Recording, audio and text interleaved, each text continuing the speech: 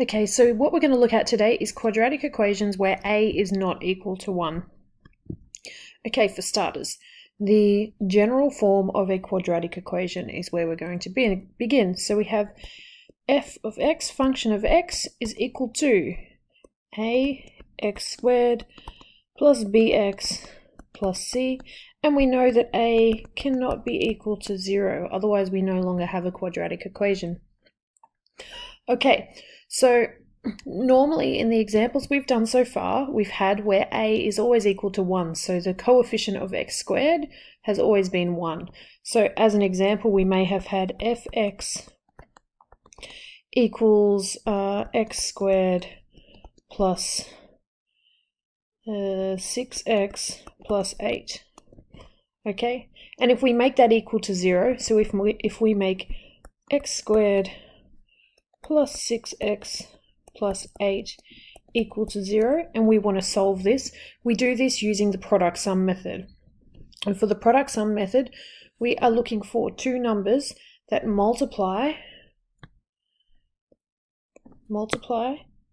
to give c, and that add to give b.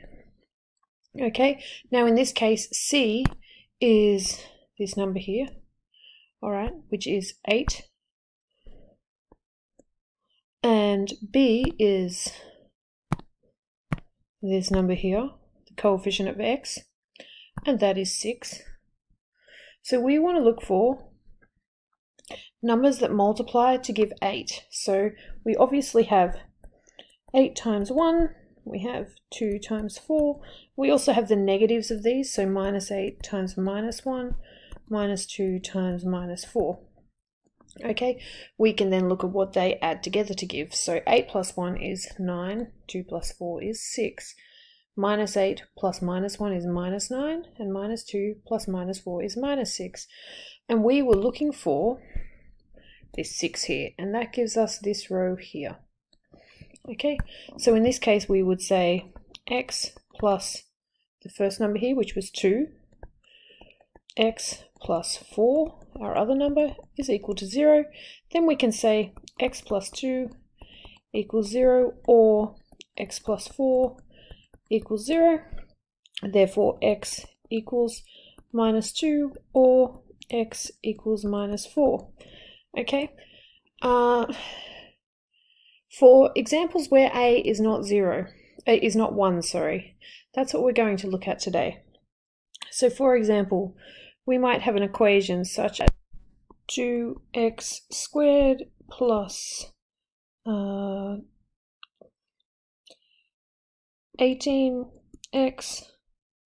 plus 40 equals 0.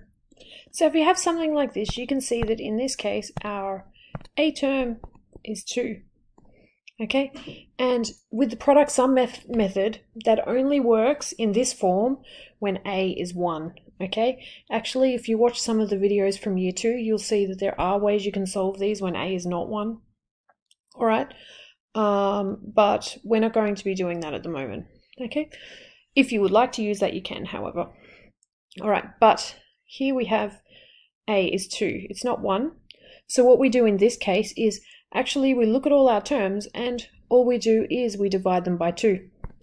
So if you divide each of our terms by 2, and that includes what's on the other side, which is 0. 0 divided by 2 is still 0. Then what we get now is x squared plus 9x plus 20 equals 0. Okay, and now you can think about the product sum rule, because now we have a is 1. So if we do our product sum rule, they have to multiply to give 20, and they have to add to give 9. Okay, so numbers that multiply to give 20, you have 20 times 1, 10 times 2, 4 times 5, and then the negatives of each of these. So minus 20 times minus 1, minus 10 times minus 2, minus 4 times minus 5. Okay, 20 plus 1 is 21, 10 plus 2 is 12, 4 plus 5 is 9. Then we have minus 21, minus 12, and minus 9.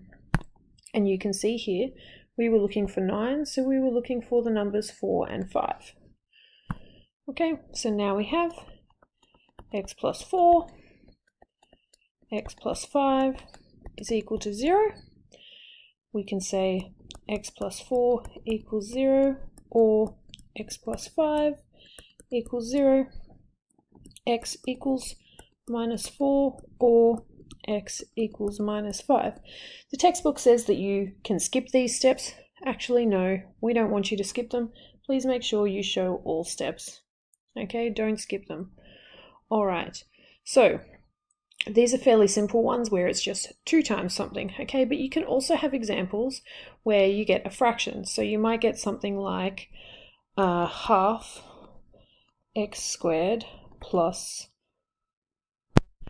5x plus 12 is equal to 0. And in this case, our a term, our coefficient of x squared, is a half. Okay, and again, this half, it needs to be a 1 in order for us to use the product sum method. So what we're going to do in this case is we're going to divide by a half, but actually dividing by a half, if you think about it, what's 1 divided by a half? Well, a half fits into 1 twice, so it's actually the same as multiplying by 2. So we're going to do 2 times everything, and also on the right side. Okay, 2 times a half is 1, so we end up with just x squared plus 2 times 5 is 10x plus 2 times 12 is 24, and that's equal to 0. 0 times 2 is 0. Okay, and now again we have a lovely example of where we can use the product sum rule. They need to multiply to give 24 and add to give 10. Okay, so what numbers multiply to give 24? We have 1 times 24, we have 2 times 12, 3 times 8, 4 times 6, and then we have the negatives of all of those. Look, in this case, they're both positive. I know there's no negatives, so I'm not going to make the whole table. Okay, 1 plus 24 is 25, 2 plus 12 is 14, 3 plus 8 is 11, and 4 plus 6 is 10. And we were looking for, in this case, this one, 4 plus 6 is 10. So our numbers are 4 and 6. So we're going to say x plus 4, x plus 6 is equal to 0. Okay, and in that case we now have x plus 4 equals 0, or x plus 6 equals 0. So x is equal to, well, that's not an x